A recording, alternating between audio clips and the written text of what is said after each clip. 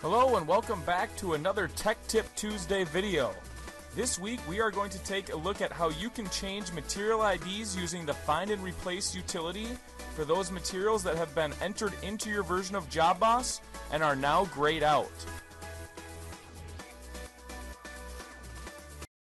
The first thing I want to show you is where you can access or where you can download the Find and Replace utility, and that's through our customer portal.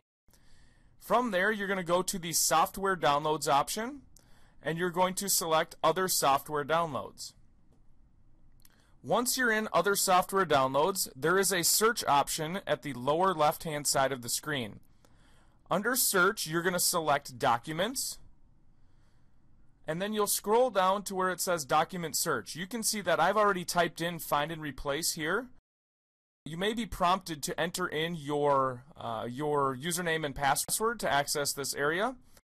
Type in Find and Replace, and then you're going to hit the Show button. Now I do want to tell you or highlight that you should be clearing out all of these other fields if there's anything in these fields before you search for the Find and Replace utility.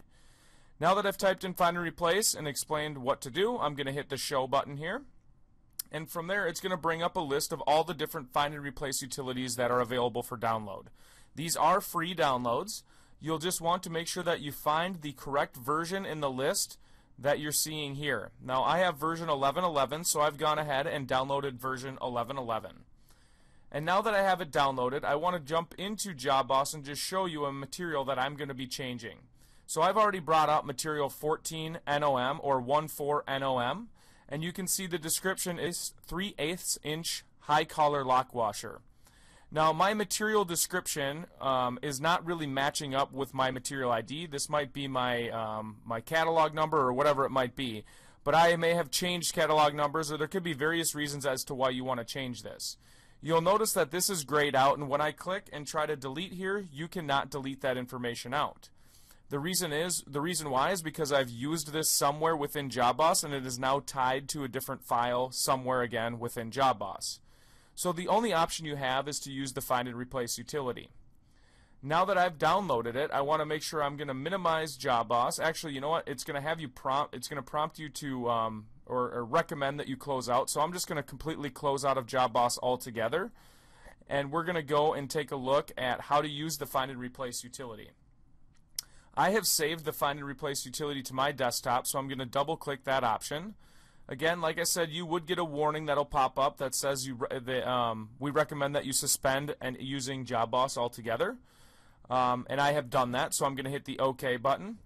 From there, it's going to bring up the Find and Replace / merge utility. In this case, we're only looking at today how you can use the Find and Replace utility to change a material ID. So from there, I want to make sure I go to the Select dropdown and I select the correct area that I'm trying to change, which in this case is the material. Now I do know what the value is, so I could type in 14 NOM, and you can see as I do that, it is going to find that. Otherwise, you do have the option to use the dropdown as well. So I'm going to select the old value 14 NOM, and I'm going to change the new value to something that makes a little bit more sense to what that actual material is. So I'm going to change the value from 14 NOM to 3-8 HC LW, which is standing for 3/8 inch high collar lock washer. Now that I've typed in the new value, I want to make sure that I hit the Apply button, and you can see that it's now changing the old value to the new value here. The last step that you'll need to do is you're going to actually have to hit the Process button as well to make sure that this actually goes through and changes it in JobBOSS.